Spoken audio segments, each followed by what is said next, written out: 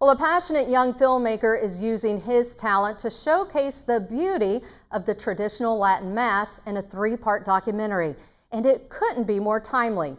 Church Militant's Christine Chrisley gives a sneak preview of the filmmaker and his project.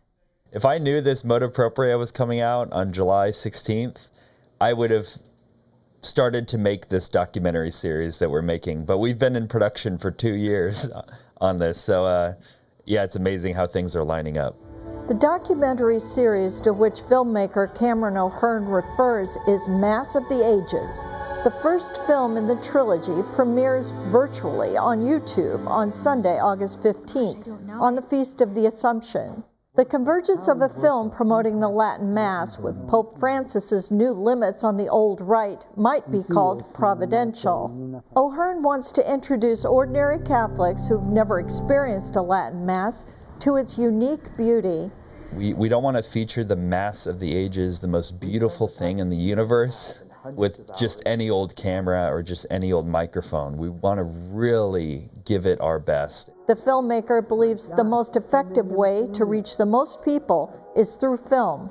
People like us who love the traditional Latin Mass will pick up a book on it and read about it, or we'll read an article about it. But what about the biggest block of Catholics who do have all these misconceptions about the Latin Mass? Well, a film, and especially a documentary, is packaged in such a way where it can inspire the audience and intrigue them, draw them in. O'Hearn used Kickstarter and a $77,000 goal to get the ball rolling. He nearly tripled his goal. The film, premiering Sunday, addresses a lot of misconceptions about the Latin Mass. A lot of Catholics believe that the new Mass kind of rolled off the shelf at Vatican II. But there's actually a really important period of about 5 years where this committee put together by Pope Paul VI assembled the new Mass. And another misconception is a lot of people out there actually believe that the new Mass and the Latin Mass are the same, just in different translations. The second film in the trilogy, scheduled for release at the end of the year, will investigate the near extinction of the Latin Mass after Vatican II. The final film will look at the future of the Latin Mass.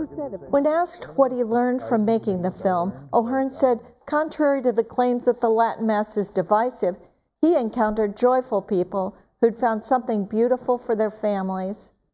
Christine Chrisley, Church Militant Evening News, Detroit.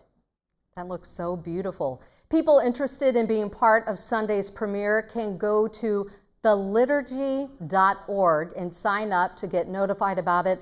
Again, go to theliturgy.org and click the purple Get Notified button.